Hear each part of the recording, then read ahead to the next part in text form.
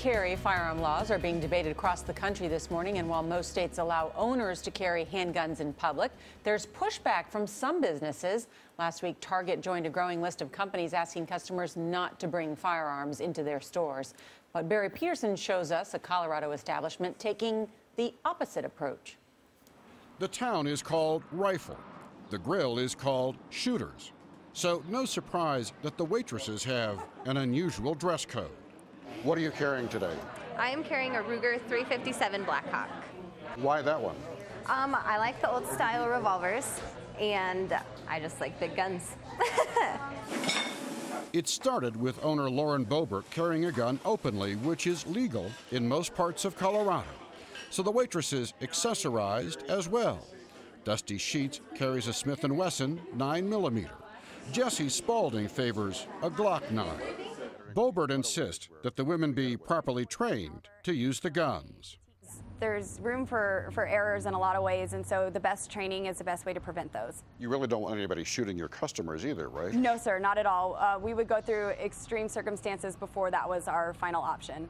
The Lacey family was split on the pistol-packing ladies. Jill was nervous. Did it scare you?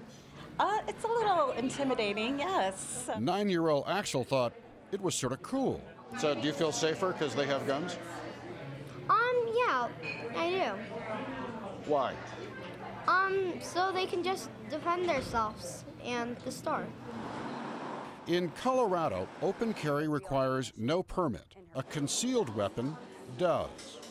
If you want to take it to the next level, around here they have what you might call the sidearm sandwich special. For $75, you get a class on getting a permit to carry a concealed weapon. And along with that comes a free burger. As they say around here, take your best shot at it. Maybe it's time to remember that this is Colorado, the Old West. Doug Yako is a local doctor.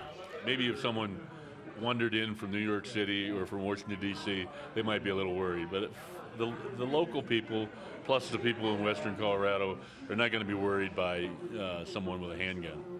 And one more thing. When you see the shooters at Shooters, our advice is... I'm just going to leave this here for you guys whenever you're ready. Leave a really good tip. For CBS This Morning, Barry Petersen, Rifle, Colorado. Yeah, there are not many fights, I think, that break out in there. There's a law-abiding citizens in that. That's right. In From the pot Shooters critics grill. to packing restaurants, Barry's rolling recently. Yeah. He is on a roll.